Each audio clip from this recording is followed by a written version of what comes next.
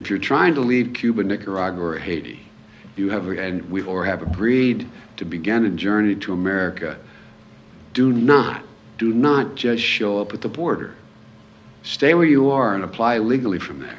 Starting today, if you don't apply through the legal process, you will not be eligible for this new parole program. One must have a lawful sponsor here in the United States who agrees to sponsor you to get here. Then that person has to undergo rigorous background checks and apply from outside the United States and not cross the border illegally in the meantime. If they apply and their application is approved, they can use the same app, the CBP-1 app, to present at a port of entry and be able to work in the United States legally for 2 years. That's the process.